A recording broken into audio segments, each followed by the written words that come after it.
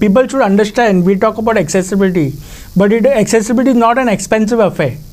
Okay, because if you look at the investment on accessibility, look at it as the benefits for the next 10 years for persons with disability. It is not a very expensive thing. Even if you put a lift, say costing 20 lakhs, divide by the next 10 years, just cost you 2 lakhs a year.